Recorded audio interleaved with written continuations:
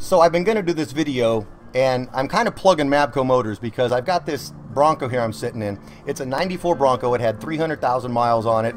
All of the fuel injection stuff was going bad. It was running just really tired. And but I love the truck. Now, I wasn't going to put a ton of money into it, and I knew that that engine needed some love. Well, then my transmission went out. I ended up putting a 5-speed in it out of an F-150 pickup, right? And then I thought, well, now I don't have a computer-controlled transmission, so now I can start doing work to the engine. Well, it was really sorry. I had some burnt valves. I had low compression. It smoked a little bit. It was really a dog. These things new only had about 200 and maybe 10 horses, and now it was probably giving me maybe 165. It was just really running weak. So I got on eBay and I went to a bunch of websites. I looked at crate engines. I looked at what it would cost me to rebuild it. I'd considered just going through the engine and throwing a stroker kit in it, make it a 408, but I didn't want the downtime. So, you know, then you got your car all torn apart. You're waiting for the machine shop. They're extremely expensive. And then you got to order the parts to fit what they have to cut at the machine shop. And then if the parts don't come in right, you're hating your life, and your truck's broke down for a month and a half, right? And strung out all over everything in the way.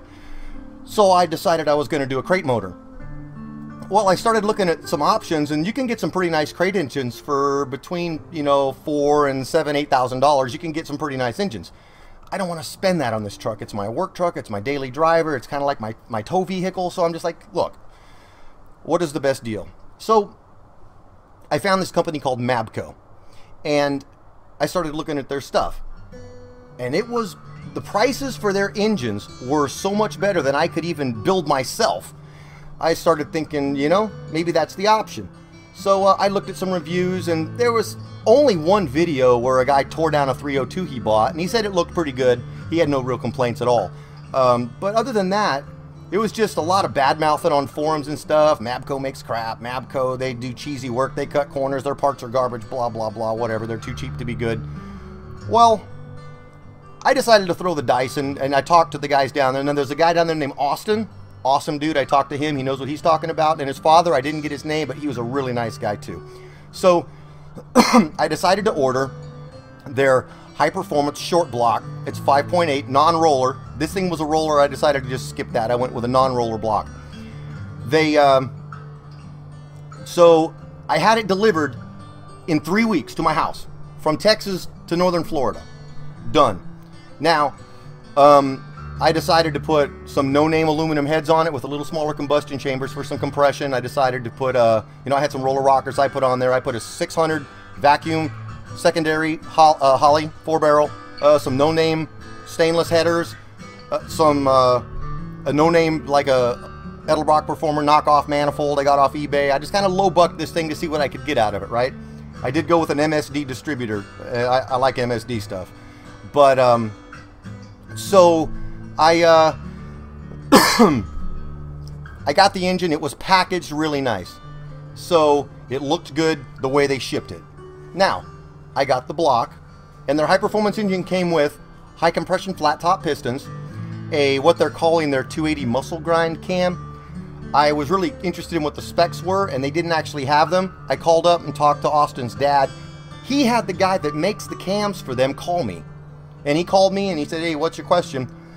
And I told him, I said what I'd gotten, and what he explained was it was basically an older grind, but it was the equivalent of what you would have gotten factory in, say, a 1971 Z28 or you know, a GT Mustang or maybe a GTO Judge, just the high performance end of pretty much a performance stock option is the way what I got out of it. Good enough. It's in a Bronco. It's not a drag car. I said fine. So the parts showed up in 3 weeks.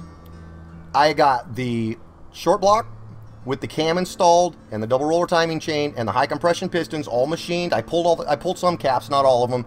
Checked all the torque, looked at everything. Everything looked good. They also sent me a high volume oil pump, complete gasket set, push rods, lifters, and the distributor shaft. Everything delivered to my door with no core to mess with for like 1,500 bucks. So I got the thing, put it on the engine stand, went through it. put the aluminum heads on it, got it all together. I had a couple bugs I had to work out of it, but I put it together. I got to tell you, I am really happy. I don't think for the bang for the buck that you can do better than what I got from MABBCO. They were easy to deal with. They delivered on time. All the parts were right. So for about 1,500 bucks, I got a complete short block and everything I needed to go in the truck. Put it all together, put it in the truck, and everything's been flawless. It runs great, doesn't leak oil. We compression tested it with the heads I put on it with 62cc combustion chambers. This little 351 Windsor's getting about 170 pounds of compression. Runs fantastic, idles good. I can't complain at all, and I would recommend anybody who's going to get an engine, check out MABBCO first before you spend your money, because I don't think you can beat that anywhere. So total hats off to them. I'll show you some pictures, let you hear the engine. In fact, you can listen to it right here. Listen to this.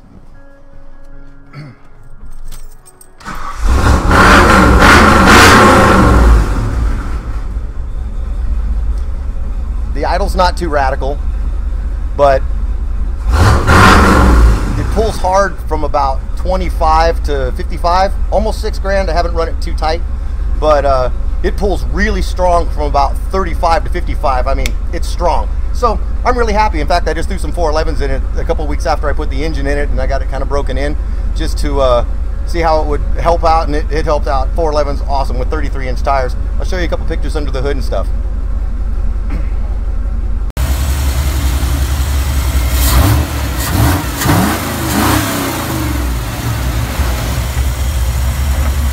It idles really nice about 600. I actually got it to idle down to about 450. Listen to the exhaust note.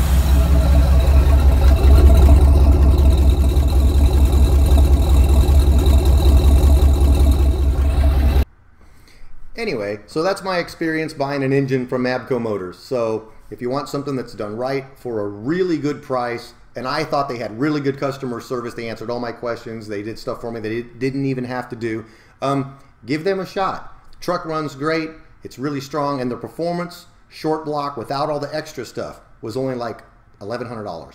So I would look into that, and like any engine, if you buy it, you know, you might want to go through it and make sure that, you know, look at it, make sure you're happy before you put it in.